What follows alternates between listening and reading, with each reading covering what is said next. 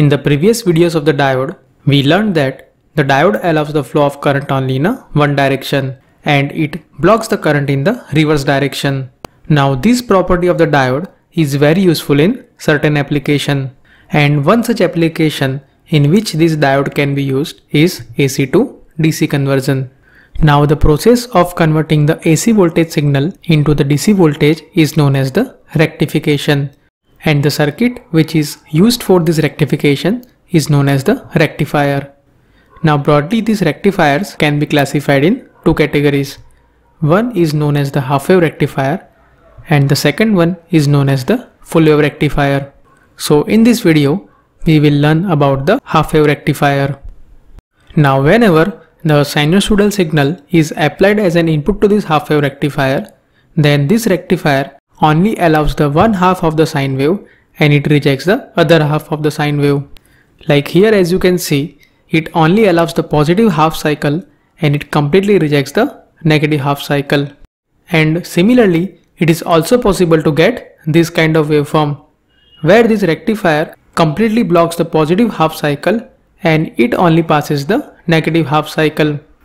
So in this way, this half wave rectifier converts the AC signal into the pulsating DC signal.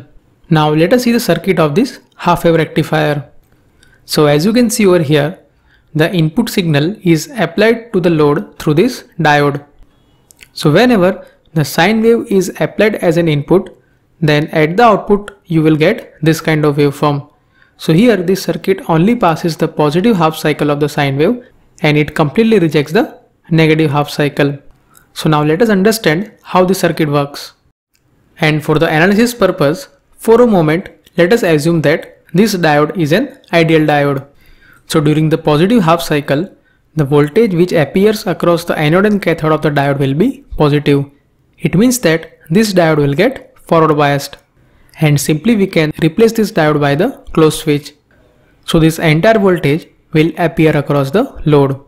So during the positive half cycle, from 0 to T/2, the complete input wave will appear across the load. Now during the negative half cycle, the voltage which appears across the anode and cathode will be negative. So this diode will get reverse biased and simply it will act as a open switch. So there will not be any flow of current through the circuit and at the output we will get 0 voltage. So during the negative half cycle we will get 0 voltage. And in this way, whenever the continuous sine wave is applied as an input to this rectifier, then at the output we will get either positive or negative pulse trains. Now so far in our analysis, we have assumed that the diode which is connected in the rectifier circuit is an ideal diode. But now let us also consider the forward voltage drop across the diode. So now the diode will get forward biased only when the applied input voltage is more than threshold voltage. And here we are assuming that the connected diode is silicon diode. It means that it has a threshold voltage of 0.7 volt. So the diode will get forward biased only when the input applied voltage is more than 0.7 volt. So now the circuit will start conducting only during this period. So during the positive half, if you see the output waveform, it will look like this. And if you see the peak voltage at the output waveform, it will be slightly less than Vm, because now we are also considering the forward voltage drop across the diode. So instead of Vm, it will be equal to Vm minus 0.7. Now during the negative half cycle, the voltage which appears across the diode will be negative and simply it will act as an open circuit. And the output voltage across the load will be equal to 0. So during the negative half cycle, we will get 0 voltage. Now in most of the cases, during this rectification process, the peak amplitude of the applied input voltage used to be much larger than the diode voltage. So the output waveform of the rectifier will be much closer to the ideal waveform. And in that case, we can simply neglect the drop across the diode. Now that is being said, let us see few performance related parameters for this half wave rectifier. And the first parameter which is defined for this half wave rectifier is the average value. Now if you see the waveform of the half wave rectifier, then mathematically it can be represented like this. So during the first half, from 0 to T/2, the waveform can be expressed as Vm sine omega t. While for the other half from t by 2 to capital T, it will be equal to 0. So the average value can be given as 1 by t integration 0 to t Vt dt. And if we put the value of this Vt, then we can write the average voltage as 1 by t integration 0 to t by 2 Vm sine omega t dt. And if we solve this expression, then the average value for this half wave rectifier will come out as Vm by pi. Now we have already derived this expression in the earlier video of RMS and average value. So I will give the link in the description for that video, so you can check that video for the more information. Similarly, the next parameter which is defined for this half wave rectifier is the RMS value. So the RMS value of any given signal is given by this expression, that is the square root of 1 by t integration 0 to t v square t dt. And if we put the value of this Vt in this expression and if we evaluate the value, then the RMS value for this half wave rectifier will come out as Vm by 2.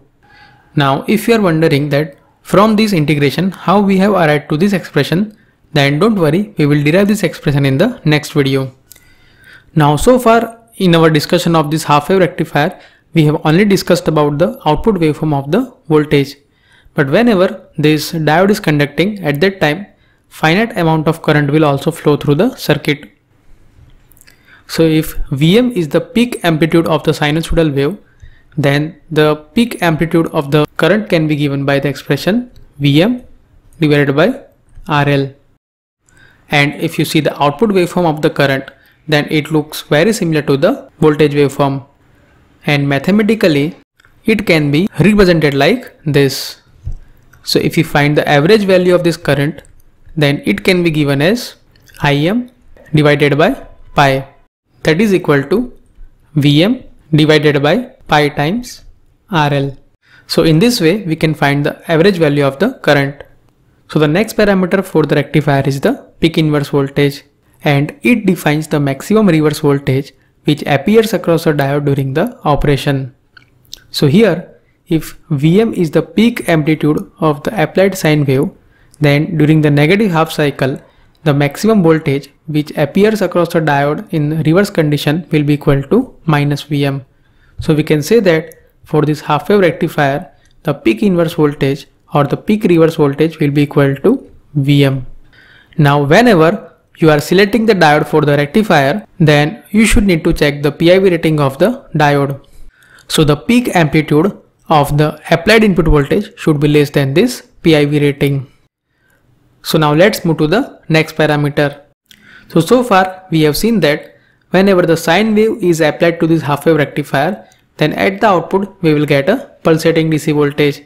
It means that it has some finite ripple. Now this ripple defines the periodic variation in the output DC voltage because of the imperfect suppression of the AC signal.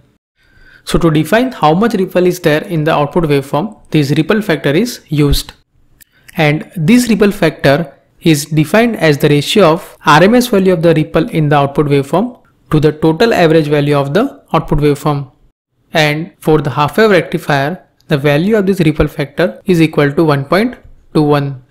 So we will derive this expression for the ripple factor in the next video. Now the ripple in the output waveform can be reduced by using the filter circuit. So just by connecting the capacitor across this load, we can reduce the ripple in the output waveform. So let us understand how this circuit will reduce the ripple.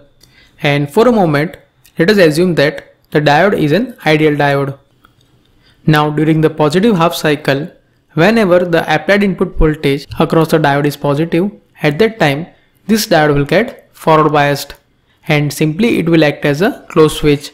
So through this diode, this capacitor will get charged and it will get charged up to the peak voltage of Vm. Now once this capacitor will get charged up to this voltage Vm, then the diode will become reverse bias, because at that point at both anode and cathode it has a same voltage. So at that time this diode simply will act as a open switch. So after this time the charge across the capacitor will get discharged through this resistor RL. So this yellow line which you are seeing in the waveform is the discharging of the capacitor. Now here we are assuming that the RC time constant of the circuit is much larger than the time period of the waveform. So if this condition is true, then we can assume that the capacitor is discharging linearly. Now once again, whenever the capacitor reach at this point, at that time the input voltage is greater than the capacitor voltage, and once again diode will become forward biased. So during this portion, the capacitor will get charged through this diode, and once again it will get charged up to the peak voltage Vm, and then after again it will get discharged through this resistor. So in this way, because of the charging and discharging of the capacitor, we will get this kind of waveform. So here this time t1 is the charging period of the capacitor, and this time t2 is the discharging time of the capacitor. Now like I said before, here we are assuming that the RC time constant of this filter is much larger than the time period of the waveform, and if this condition is not satisfied, then the capacitor will get discharged rapidly. And to avoid that problem, we should always check this condition. So by properly selecting the RC time constant of the filter, we can reduce the discharging of the capacitor, and hence we can also reduce the ripple in the output waveform. So as you have seen, using this filter circuit, we can reduce the ripple in the output waveform. But still, if you see the output waveform, it has some finite ripple, and the peak to peak ripple can be given by this expression, that is IDC divided by FC, where IDC is the average current which is flowing in the given circuit, while F is the output frequency of the half wave rectifier and C is the filter capacitance. Then the next parameter which is used for this rectifier is the efficiency.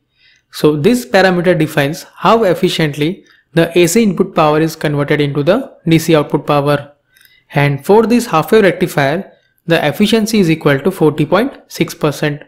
It means that from the given input power, only 40.6% of power is getting converted into the DC power. And as you can see, in case of this half wave rectifier, the efficiency is less than 50%.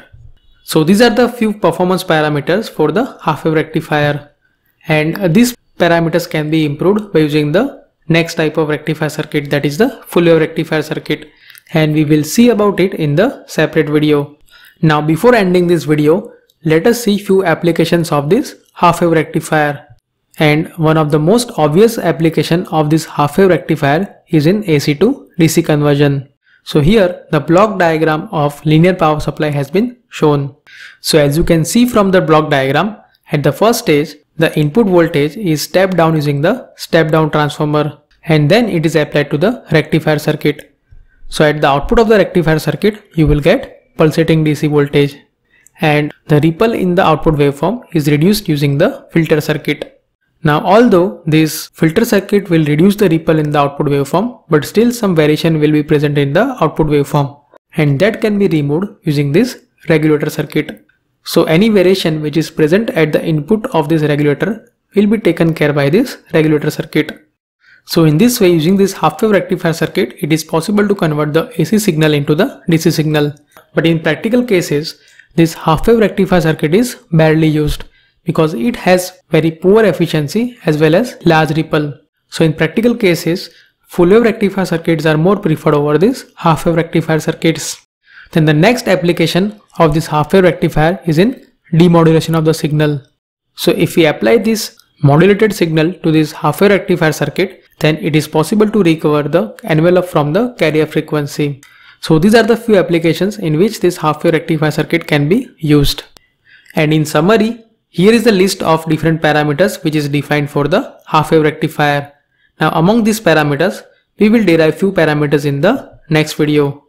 So I hope in this video you understood about the half wave rectifier circuit. If you have any question or suggestion, do let me know in the comment section below.